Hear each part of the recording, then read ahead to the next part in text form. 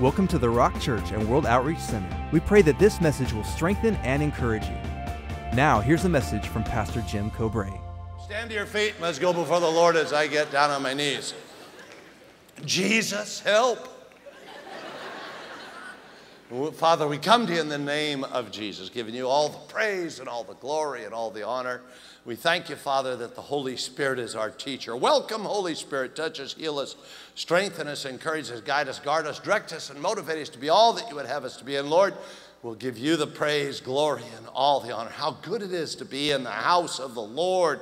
The joy of the Lord is our strength. Bless all the churches in the Inland Empire that are preaching and hearing the gospel of the Lord Jesus Christ. Even around the world, bless those that are watching by live stream right now. If you're home watching, we want you blessed. We just speak a blessing over you and your families.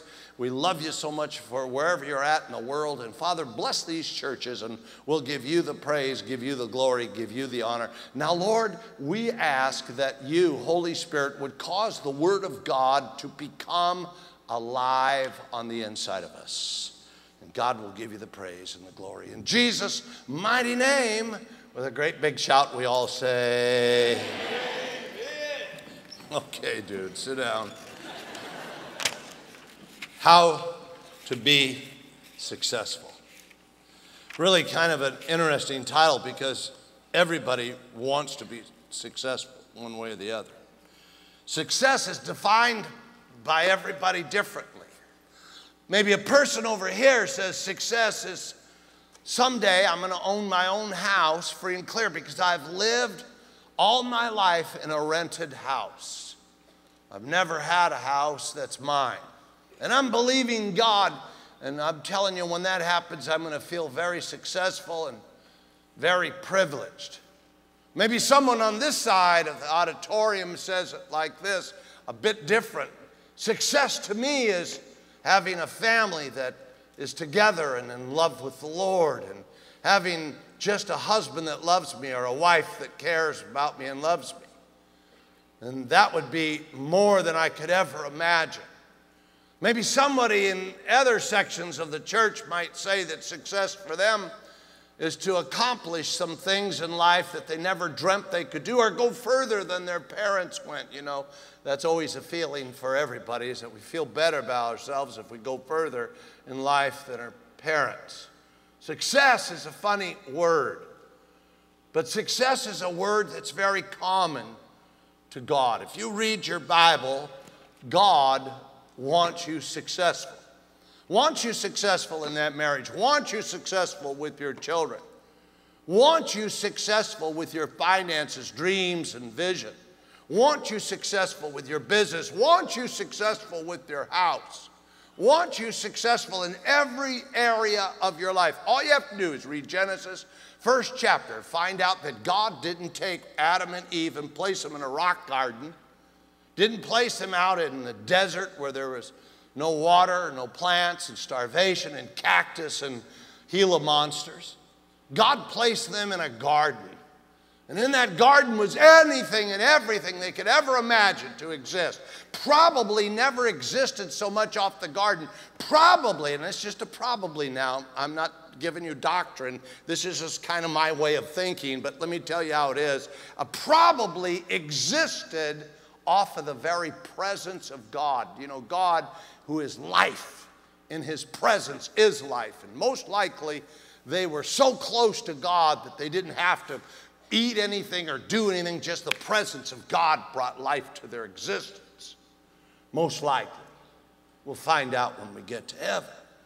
Everybody's got a different concept of success. It's really fascinating. Everybody's got a different depth of success or a different evaluation or want of success of some kind. Success is very, very simple. First thing you've got to do and realize that God himself wants you successful. Went to the cross and paid the price that you would be not a loser nor a failure, now down and out, discouraged or frustrated.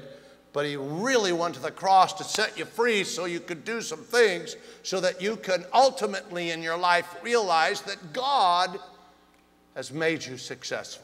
in every area of your life. You want that and you know it, or you wouldn't be connecting yourself with God. You want that, you know it, you need it, you wouldn't be connecting with God if you didn't desire to be successful. Whatever area it is, I'm not talking about just monetary success. That would be cheap and shallow. God goes way beyond money. Even though some of you would say to yourself, man, if I just had a little more, I'd be pretty successful. I understand that. And can I tell you something? God wants to get that to you. The other day when I was reading the Word of God, it just kind of jumped out at me. I was here a number of months back in the book of Joshua. And I want to take you there tonight. And instead of having points like point 1, point 2, point 3, point 4, which we always do to organize our thinking so we can get the very most out of the Word of God, which makes it easy for us to understand and clear for Bible teachers. I just want to discuss with you about 3 or 4 verses. And I want to share with you some principles in the Word of God.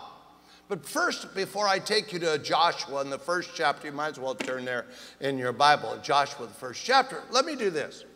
Let me explain that the children of Israel were brought out of captivity. You know that. They were in captivity for some 400 years in Egyptian bondage. The Pharaoh in the Egyptian armies kept them poor, broke down. They were disgusted. They were frustrated. They'd have anything. They were begging God. Here comes Moses, you know the story. Leads them out of captivity into a place that was hopefully they were going to go to, which was the Promised Land. There in the Promised Land, it could be anything. It's their place of success is what it was telling us. Was fruit bigger than you can imagine. It's filled with milk and honey and filled with all the abundance of wealth because God wants, again, to take his people to this place that is great for the people because God cares about you and me. And so they decide to go check out the Promised Land, and you know the story. Their 12 spies go out, check it out. They come back, and 10 of those 12 spies have a horrible, horrible statement. They're just totally frustrated. They see themselves as grasshoppers. They see life like they're going to fail, and they see themselves as being annihilated by the giants that are in the land, which really tells us a lot. Before some of the promises that God's made for you in your future, there will be giants in the land. Giants in the land are there to do one of 2 things. It'll either distract you and keep you from ever going into the Promised Land, or it'll build encouragement and faith inside of you so that you can go into the Promised Land and be stronger than you ever were before you ever went in. Giants, oftentimes, those problems, those trials, those pressures that stop you from going forward are there for a reason, and they filter out, if you will, all negativity, filter out all discouragement and doubt and unbelief. They filter out all fear, and if you keep going forward, you'll be amazingly successful. The children of Israel didn't do that. The children of Israel complained and sided with the 10 evil spies that gave a false report. 2, Caleb and Joshua, were the only 2 that came along and said, we can take this land. God's on our side. We can do it with God. Let's go. But the children of Israel wouldn't go. And for most of us, we understand this. The entire generation, let me say it again, the entire generation that doubted God and were afraid of the giants had to die off in the wilderness without ever experiencing what God wanted to give them in order for the next generation to come up with faith and take the Promised Land filled with milk and honey. God was faithful. God's faithful with his promises, whether you take them today or take them tomorrow, but you're going to have to take them a certain way in faith and believing God. And so this whole entire generation dies off, and here we find Joshua getting ready. Remember the 2 guys, Joshua and Caleb, were the only 2 that were going to go into the Promised Land. The rest of them all died off. And here's Joshua now. Moses is gone, and he's the new leader to take the children of Israel into the Promised Land. And God says something to him. And I think what God says to him, he says to every single one of us. How do I know that? Because it's been preserved for thousands of years. How do I know that? It's because it's been protected for thousands of years so that you and I could look into what they did that was wrong, that kept them from the promised land, and we can look into how it is that we're going to take our promised land. There's what God has for you. There is, if you will, success ahead of you. And God says you're not going to get the success because you're smart and pretty. You're not going to get the success because you're socially acceptable. You're not going to get the success because you had good grades in school. You're going to get success because you follow the pattern that God has laid out for each and every one of us, which, by the way, doesn't matter if you're a big guy or a little guy. Doesn't matter if you're a tall person or short person. Doesn't matter if you're a white person or black person or brown person. Doesn't matter whether you're educated or isn't educated. Doesn't matter about any of that. Doesn't matter whether you're cool or not cool, whether you can read good or not read good. It's not based on your mathematics ability, not based on your intellectual ability. It's all based on whether or not you can simply follow God. And if you follow God, can I say this to you, the right way, then there is where success comes from. Let's take a look at the words together, if you will. Let's go to Joshua in the 1st chapter, and let's start in verse number 6. And as I read, I'm going to read through verse number 9, and then I'm going to come back and underline some of the important points. We're going to talk about them just so that you get a better picture of this. We were there not too long ago, but we're going to go a little deeper this time than we've ever gone. And I think you're going to see some new truths about yourself that you need to see in order for you to be the successful person that God wants you to be. Isn't that cool? How simple is that? And may I say this to you? It is very simple. It's a simple formula for success. Sometimes we're waiting for such deep revelation, deep things. With God, it's got to be simple, because you know why? Because God wants me successful, and I'm not a deep person. I'm a simple person. So if you're a simple person in here and you don't know that maybe you're not the smartest, maybe you didn't get the greatest grades, I want you to know something. You're on a level playing field with God, and God wants to do some great things. And here it is, a simple formula for success. Let me read through it, and then I'm going to come back to verse number 6. Be strong and of good courage, verse number 6 says, for the people you shall divide as an inheritance the land in which I swore to their fathers, giving them.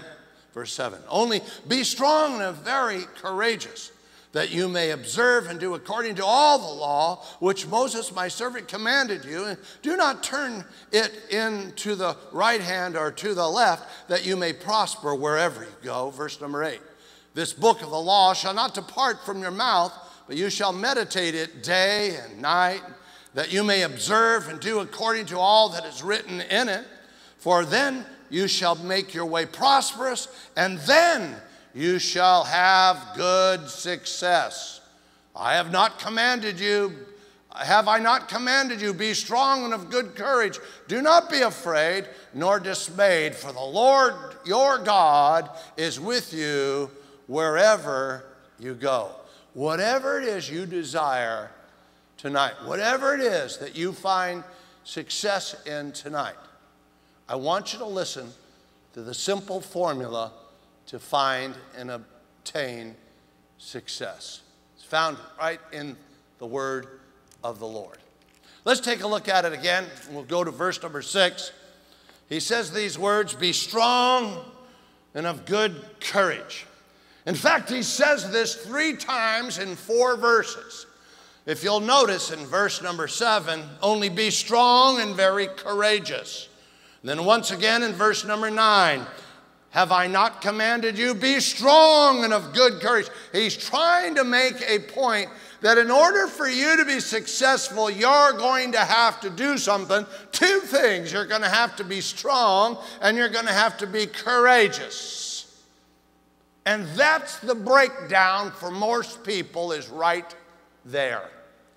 When you read that, you think, I know what I have to do. I'll be strong and I will muster up the energy. I will muster up the courage. I will get a backbone. I'll get tough. I'll get active in this thing. And here God is making a statement. And the statement he's saying is be strong and of good courage. But you and I have got to understand, and it's so important for us, that we never become strong or have good courage in our own ability.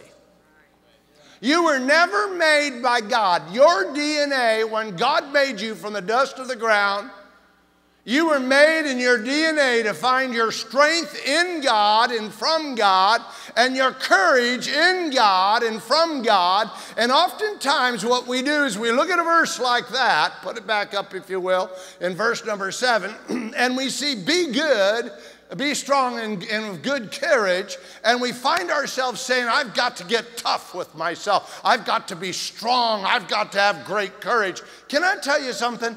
Having and being strong and have great courage comes from God, not from you. And when it comes from God, it's successful. But when it comes from you, it's like a catch-22. It voids out the very power of God. And a lot of times Christians try to muster up the energy themselves, trying to be strong. I know I'll just, stiff-lip it. I'll just get in there and grow a backbone. I'll just get in and have some courage. I'll fight harder. Can I tell you something? If that was true based on your ability, then this would never be based on God's anointing. Because your ability is different, every one of you. Some of you can be tough. Some of you can be courageous. Some of you can stand strong. There's some of you can't stand strong. There's some of you can't even muster up a little bit of courage. So does it mean that then God comes along and he's only making a statement, those that can be strong can be blessed and have their, promises made and enter into the promised land? Only those that can be courageous, only those that are really courageous make it? That's like God coming along saying, if you're educated, really educated, you can go to heaven. That means it voids out all the stupid people that weren't educated. God is not a respecter of people. God's not looking for you, never has since Adam and Eve, ever looking for your strength or your courage. Your strength and your courage has got to not come from your ability, but come from your relationship. Let me say it again. Your strength and your courage cannot come from your ability, but comes from your relationship with God. Are you following me? If your strength, because maybe you've been tied up, maybe you've been addicted to drugs or alcohol or pornography or something like that, and you tried to break it, and you just can't, your strength isn't going to break it. That's why God gives us the Holy Spirit that gives us the power to do it. It's never going to be in your ability. You can try all you want to make it work. It won't work. One man said this week who died, who was a great comedian and a great actor, an icon in Hollywood. He made this statement, I have a hard time. I can't deal with my demons. Guess what? You become a Christian, first thing we teach you at this church is how to deal with your demons, and then we teach you how to do this so that you can live a successful life, not based on your strength, not based on your courage, but His strength and His courage. Philippians 4:13, just pop it up on the overhead, makes a cool statement. Philippians 4:13. If you got your Bible, you ought to write that down. In Philippians 4:13, it says, I can do all things through Christ that strengthens me. Do you guys have it in the back room? Did we forget to put that up? That's okay. So sorry. Philippians 4:13 says, I can do all things through Christ that strengthens me. One more time, because I don't have it on the overhead. Stop thinking about what it just said. I can do some things. No, I can do all things. How? Through Christ. How? He's my strength. So when God makes a statement, listen to the statement. He says, be strong and of good courage. He's not waiting for you to get tough. He's not waiting for you to grow a backbone. He's waiting for you to hook into Him and draw your strength from Him. Because He says, I can do all things with Christ who strengthens me. Every day I get out of bed and I make this statement, God, I don't know how I'm going to make it through the day, but I can do all things through Christ that strengthens me. Holy Spirit, this is the time, you're the comforter. This is the time for you to strengthen me to get up and do something. And I'm relying on your strength, not my strength. Because if I'm relying on my strength, I'm only going to go so far. But if I'm relying on his strength. So when God makes a statement, be strong and of good courage, he's not talking about you mustering up the courage and mustering up the strength in your own power and ability and intellect and your coolness. He's waiting for you to tap into him. And Paul writes it like this. He says, in my weakness, I am made strong. Because in his weakness, he found that God becomes strong. And so we actually get our strength when we're weak, and we count on God. We trust in God. Has anybody ever been weak in a situation? Ever tried to do something, haven't? Come on, be honest. Ever tried to do something, haven't been able to do it? It's because you're trying in your own power, dummy. You're not going to make it. How many times do you have to try before you realize you can't make it? You got to get full of the things of God, and his power helps you to do it. Because it's, be strong and of good courage. That strength and courage comes from God. I can do all things through Christ who does one thing, strengthens me. Wow, isn't that powerful? I've only gone to verse 6. Let's go. Verse 6, back to Joshua 1.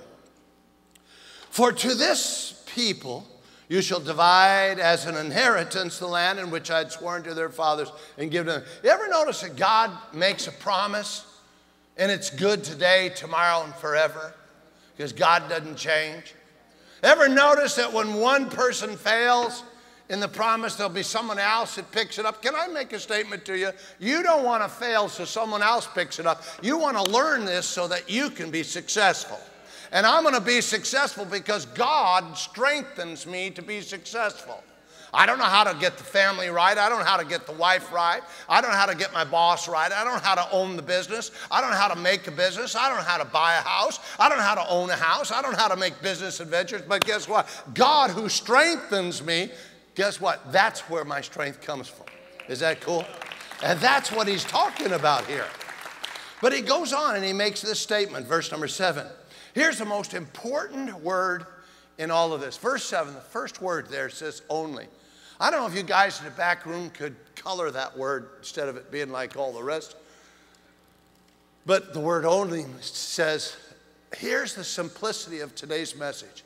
You only have to be strong and of very good courage. That's the whole thing of the whole verses. And we're going to talk about everything else that you do, but you do because you're strong and of good courage. So the word only there comes up and it says, only thing, simplest message on how to succeed is the word only. Only. Didn't say only and then do this, do this, do this, do this, do this. Only as simple as this. Only means only be strong and of good courage. If I'm strong and of good courage, then everything else, he says, I can do. Is anybody listening?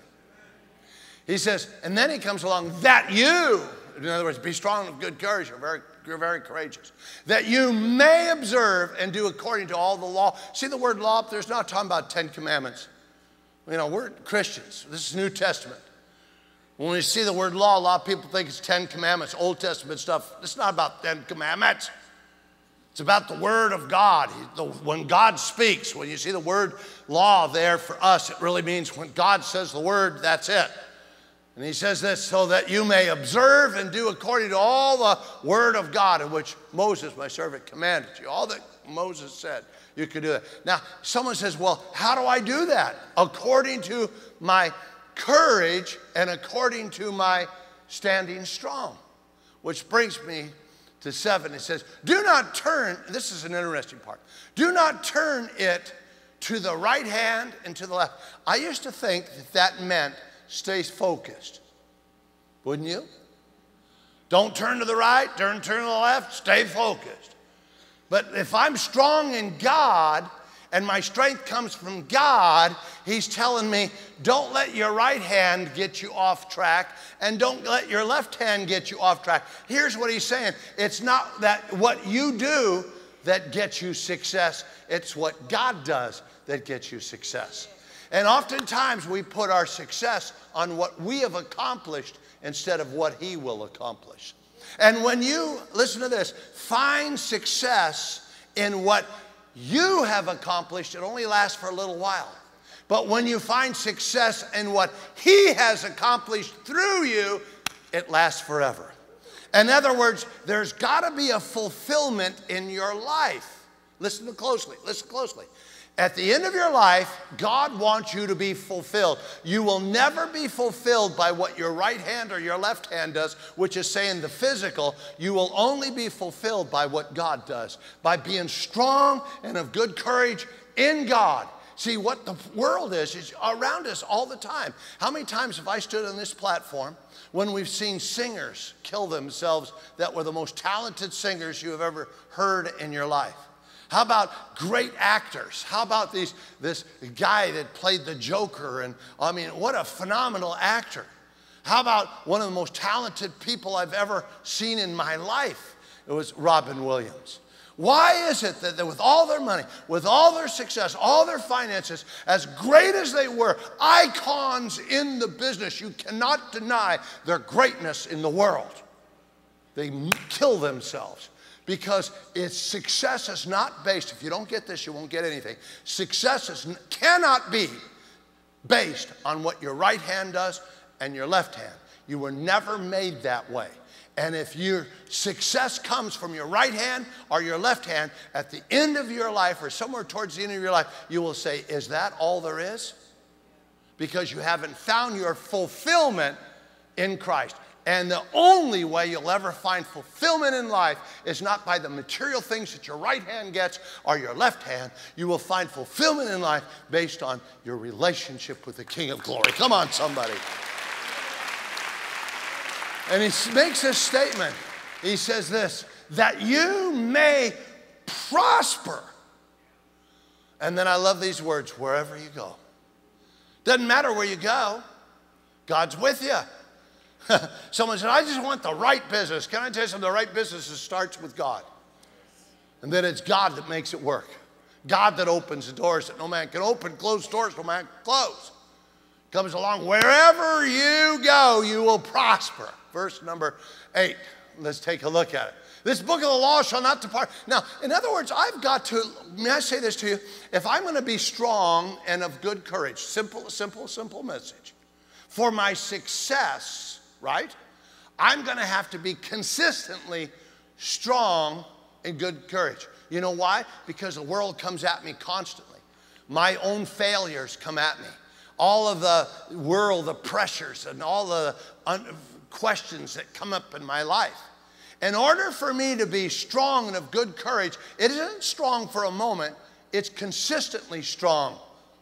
And Moses was consistently strong, and Joshua that followed him was consistently strong in his relationship with God. That's why he led the children of Israel into the promised land. The others weren't consistently strong. They may have you ever known anybody like this? They're strong one day and down the next. In order for me to be strong and of good courage from God and do this successfully, to get to success, I'm going to have to be consistent in my strength and good courage. How do I do that? I keep it in my mouth and I keep it in my mind. What you have in your mouth and what you have in your mind, look at what it says. Do not depart from, now listen, he says this, and shall not depart from your mouth, but shall meditate in your mind, in it day and night, that you may observe and do according to that which is written. How in the world can I do that? Only by having it in my mouth. I'm speaking it all the time to myself. Faith comes by hearing, hearing by the word of God, and I'm thinking it all the time. If you're up against a problem right now that's knocking you off your faith, if you're up against a problem that'll cause you to be weakened, if you're up against a situation or condition in your life, you know what I'm saying, that the pressures of life are coming against you, causing you not to be strong and of good courage, but to be of discouragement and also to be weak, guess what? Then you're going to have to beef up on what's in your mind that you allow to continue, because this is the arena of faith, is what you think. Meditate, know what it says, and speak it from your mouth. What are you speaking out of your mouth? If you're speaking death and failure, and I'm not going to make it, and it's no good, and my mind is going there, it won't be long before I am weak and discouraged, and I've given up on my faith, and I'm a double-minded man. James says, a double-minded man, it will get nothing. May I say this to you? You'll never get anything out of this. This is a simple thing on how to be successful. You're going to have to find your success in the power of God, His strength, and you're going to have to find success in His encouragement and His courage. And therefore, you're going to have to keep that in your mouth and keep that in your mind. Verse number 9. Go to verse number 9. Have I not commanded you? And all of a sudden, he's starting to repeat himself again. Why? He's reminding you 3 times. He's trying to make a statement 3 times in 4 verses. He says, be strong and of good courage. What's he saying? Be strong and of good courage is primary importance. If you don't understand what strong and good courage is, you will try to do it in your own strength. He reminds us again 3 times in 4 verses. He comes along and he says this, do not be afraid. In other words, listen, if you've got it in your mind and you're speaking it out of your mouth, fear's got to go because you're full of faith. And he says this, nor be dismayed, for the Lord God is with you. And I love these words, 2 times, wherever you go. Did you know back, what was it, verse 7? Put up verse 7. Wherever you go. Remember we had that? B. Give me B. Wherever you go. You'll be successful and prosperous wherever you go. Then he comes and reminds us, verse number 9. Pop up verse number 9 again. Look at the end of it. Because God is with you wherever you go. Now here's the point. The point is, today all you have to do is get your strength every day from God. Some of you have to get it every hour. You have to keep it in your mouth and keep it in your mind so you can do because you're strong and full of courage. You will not do if you're not strong and full of courage. And your strength comes from God, because all things are possible to him that believes, and I can do all things through Christ who strengthens me. My strength is not in who I am. It's not in my looks. It's not in my intelligence. It's not in my coolness. It's not in my job selection. My strength, it doesn't come from my education. My strength doesn't come from how well I sing or dance or act or a comedian to the world. My strength comes from God. And if it comes from the right hand or the left hand, you're in trouble. It won't last long. And you'll say, whatever there is, I can't handle my demons. And the only thing you have left for yourself, because you haven't found God, is death. And saints of God, you don't need to go there. And that's the beauty of what God has for all of us. A simple remedy, a simple formula for you and I to follow. Every day, find the strength for that day from him and the courage to face the day in the midst of problems from him. Every day. Some of you, it has to be every hour. It used to be every hour for me until I got to the place where I could just do it in the morning and do it at night and still feel courage and strength throughout the whole day. Where are you getting your courage from in order for you to be successful? Where are you getting your strength from in order for you to be successful? Is it your bank account that your right hand or your left hand gave to you? Is it your job? Is it your boss? Is it all the favor you have at work? None of that will ever make you successful. Success comes from a relationship. It does not come from your right hand or your left hand. If God spoke to you today, come on, give the Lord a great big praise. Isn't that good? Let's just do this before we go any further into the next song. There's those of you that are out there right now, and you know you live an unsurrendered life to Jesus. And you need to surrender that life, your life. You need to give him all of your heart and Give him all of your life. And that's what the Bible describes in John, the 3rd chapter. It's Jesus speaking. He says, you must be born again. In order for you to get to heaven, it's really, someone said one time, it doesn't cost anything. It does cost something. It costs you. It costs you. You're going to have to give up you and surrender. But stop and think about what you're giving up. You're giving up a life of problems and a life of trial and a life of pressure. You're giving up a life of uncertainty. You're never going to know where to go and what to do and how to do it. But tonight, God is beckoning you home, drawing you near, so that you can surrender all of your heart and give him all of your life. Be born again, headed for heaven, and denying your presence in hell. Instead of just singing this song, for many of you in here tonight, before we go any further, it's just time to surrender. You say, well, Pastor Jim, how do I do that? How do I do that? How do I surrender?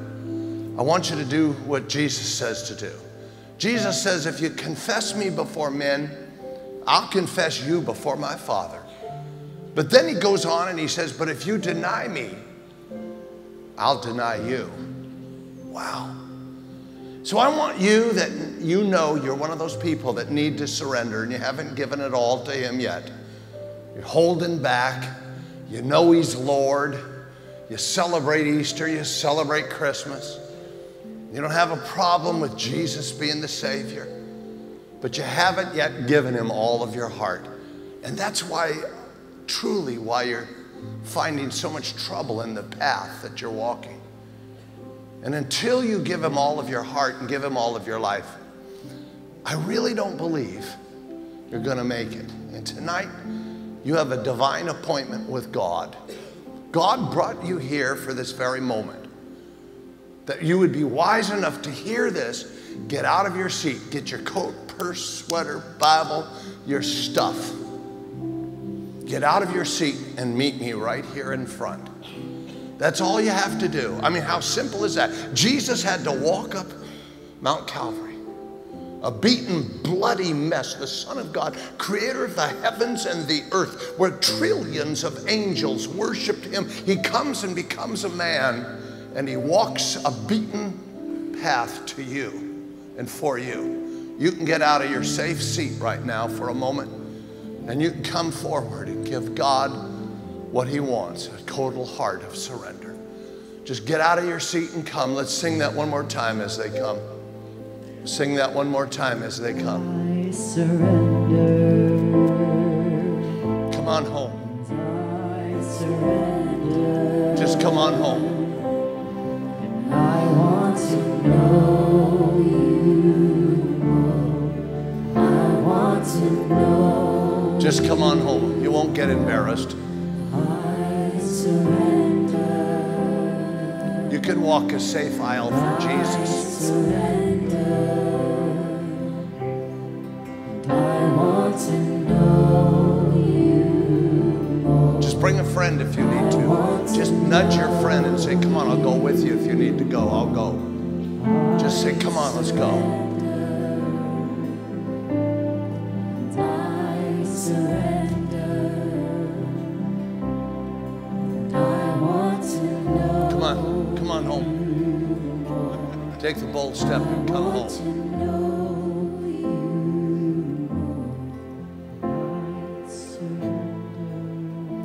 Well, thank God you guys have come. Real quick, look up at me for a moment, all you in the front. Thank God, thank God, thank God you were wise enough to come. Over here is my friend, Pastor Joel. He's a really good guy. No weird stuff goes on. You know how you go to a church sometimes for the first time and you think maybe they're weird. Maybe they're going to roll down the aisles or do goofy, crazy, stupid stuff. Believe me, we don't do that stuff here. No weird stuff goes on at all. He's just going to pray with you to invite Jesus into your heart, give you some free stuff. Is that okay? We love free. And then let you come right back to your seat. Right back where you're seated. You can come right back here and sit down and listen to the message and know that you're right with God. Tonight, you're going to be free, washed clean, and have a future with the Lord Jesus Christ. We're going to teach a little subject tonight listen to this, on how to be successful. How to succeed in life. You need to know how simple it is. And it's great. And we'll let you come right back into the church service for that. So just make a left turn and follow Pastor Joel right over this way.